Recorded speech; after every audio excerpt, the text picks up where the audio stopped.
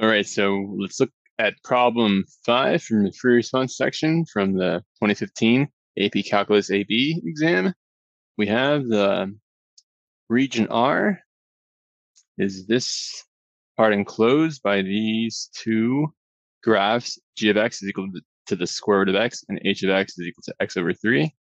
Find the region of R. Okay, so this is going to be just your basic like top function minus the bottom function, integrating from 0 to 9.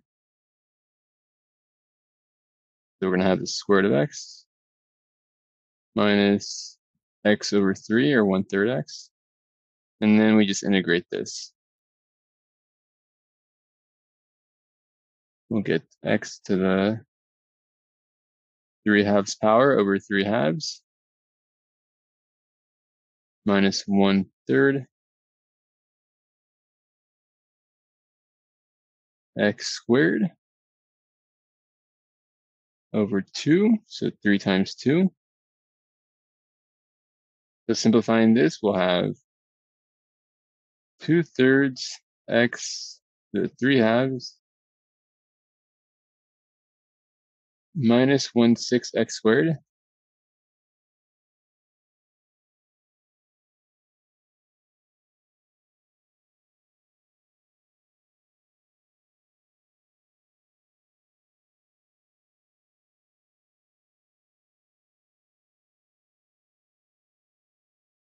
And then we're going from 0 to 9. And then we just, do a good old fundamental theorem of calculus. Throw the 9 into there. Or let's go to the next line so we have good room. 2/3, 9 to the 3/2. This is 9 times the square root of 9. So it's 9 times 3, or 27. Minus 1/6 times 9 squared, so 81 over 6. This, plug in the 0, that just won't do anything. These 3's cancel, so you have 18 minus 81 over 6. You want to reduce this, you can break this into, well, you can actually break this down, 27, right? 27, yeah, 27 over 2. Oh, so 18 minus 13.5. So you'll get 4.5.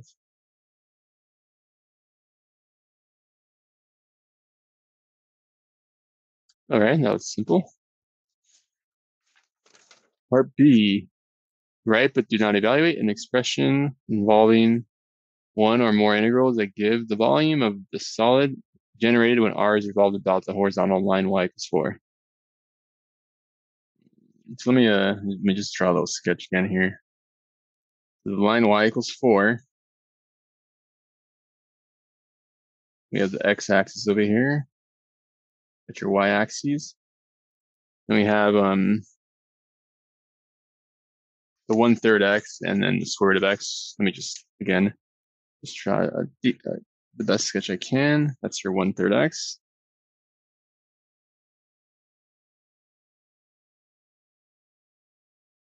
And square root of x. And this is your R.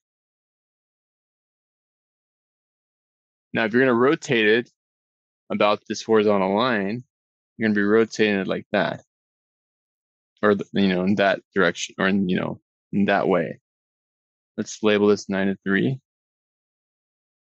Now, these ones are tricky at first. My students always tend to be stumped when you see these first at chapter 7, because they're kind of like counterintuitive. So let's go through it.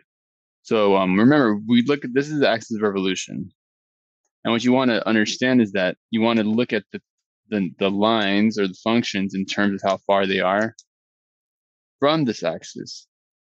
So here you have the closer one, here to here. That's your small radius, and the farther one will be the 1/3 x. That'll be your large R. Now, if you remember, like the whole volume is the pi times r of x squared minus small r of x squared. So we want to figure out that radius. This radius will be equal to 4 minus this part right here. So big R will be 4 minus this equation here, because we're going to need to take away that. So 4 minus x over 3. And little r, likewise, will be 4 minus the square root of x. 4 minus the square root of x. Then from there, we set up our integral. Pi integrate from 0 to 9. From left to right. And we just put this in here. If I can make it fit neatly. So 4 minus x over 3 squared minus 4 minus the square root of x squared dx. All right. We don't even have to solve it. That's all we have to do. All right, and the last one. Find the maximum vertical distance between the graph of g and the graph of h between x equals 0 and x equals 16. Justify your answer.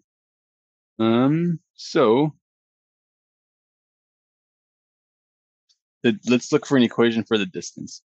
So g and h.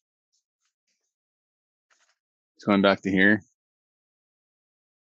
So the g is the x squared, h is the x over 3.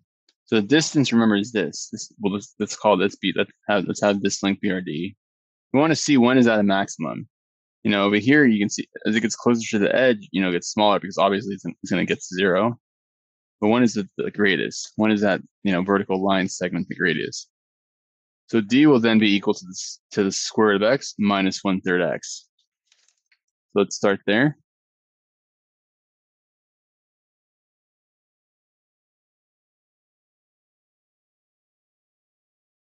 And to understand the behavior of d, we're going to take the derivative, look for the critical points, look for where the derivative is 0, and see what the values are of the distance. Then we can get an idea of when it's the largest.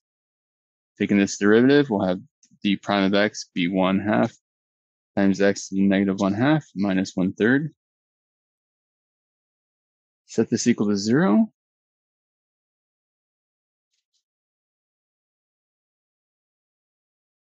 The 0 is 1/2 x to the negative 1/2 minus 1/3. Solving this, add the 1/3, multiply by 2.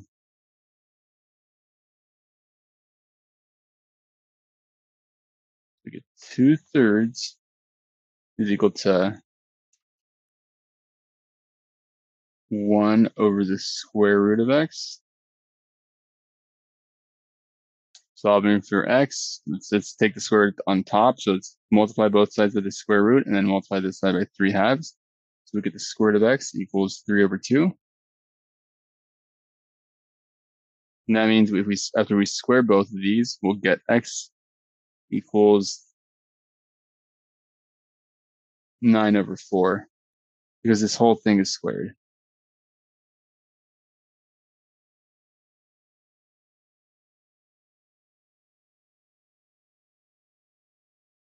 So then now we just look like, so that's what the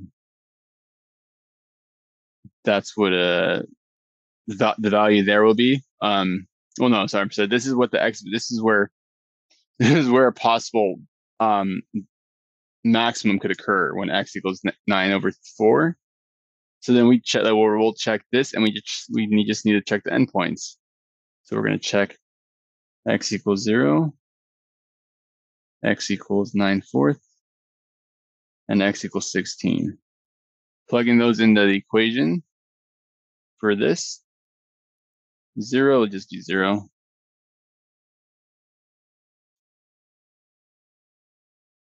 d of 0 will be 0. Plug in 9/4. We'll get the square root of 9. We'll get the square root of 9/4. So d of 9/4 equals the square root of 9/4 minus 1/3 times 9/4. Square root of 9/4 is 3/2, because 3 times 3 is 9, and 2 times 2 is 4. So minus 9/12.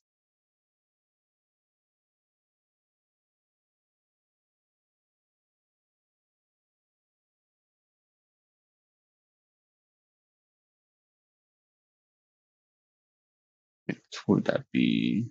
How many 12s is that? That would be 3/36. No, 18 over 12 minus 9 over 12. What do you know? You get the same thing. 9 or 18 minus 9. Oops, 18 minus 9 is 9. So then we get 9/12 as our final answer. All right, and there you go. That's all for that problem. I hope that helps, and just let me know if you have any questions in the comments section, and I will see you guys the next one.